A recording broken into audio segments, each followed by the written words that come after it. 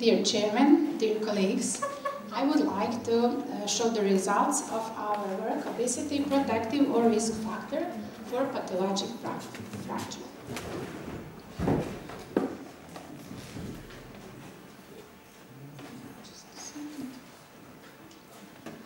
Osteoporosis is a skeletal disorder characterized by compromised bone strength, predisposing to an increased risk of fracture. Bone strength reflects the integration of two main features, bone density and also bone quality. Osteoporosis can be defined by presence or history of fragility fracture. The main problem is that there are no symptoms from low bone mass until fracture occurs. Vertebral fractures is the most common osteoporotic fracture. It is estimated to be 550,000 per year, but only 25 to 30% of vertebral fractures seen on X-ray are diagnosed. Vertebral fractures is a marker for future fracture risk. Consequences of vertebral fractures is back pain, loss of height, deformity, disability, diminished quality of life, and increased mortality. Hip fractures is the second most common osteoporotic fracture. It will be 6.3 million by 2050. Hip fracture is also a marker for future fracture risk. Most are caused by fall from standing high. Complications of hip fractures is 20% excess mortality in the first year of the fracture, 50% incapacitation, and 20% require long-term nursing home care. Increased risk of pathological fracture in the obese patients, now changing the traditional paradigm that adipose tissue has a protective role in maintaining bone density.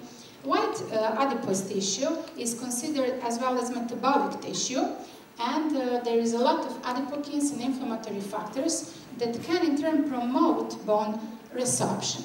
Obesity is positively associated with a lot of chronic disorders such as metabolic syndrome, dyslipidemia, diabetes type 2, and conditions that can themselves affect bone health also.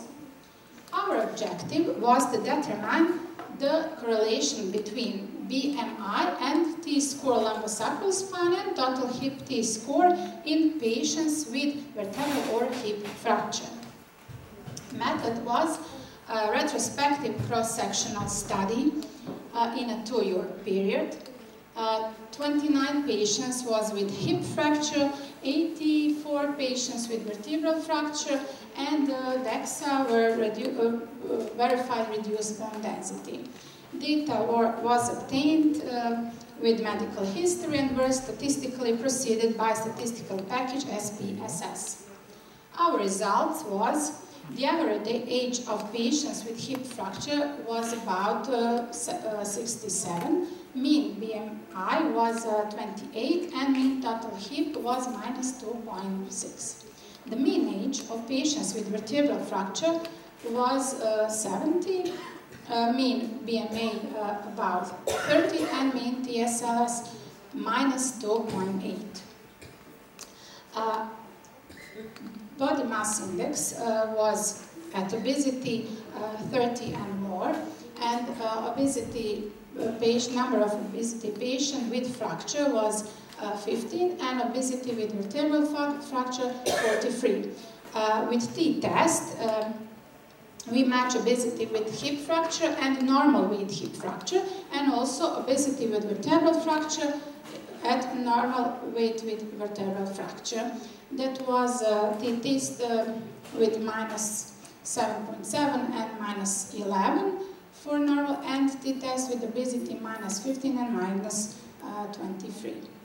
So, Bayesian correlation coefficient revealed a weak, statistically significant positive correlation between BMI and total hip TS for obesity patients with hip fracture. But there was a negative, statistically significant correlation between BMI and TSLS for obesity patients with vertebral fracture.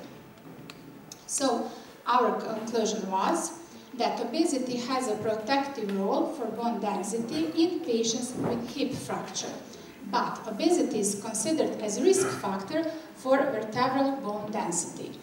Such results encourage new research in the field of osteoporosis and obesity with all its comorbidities. Thank you.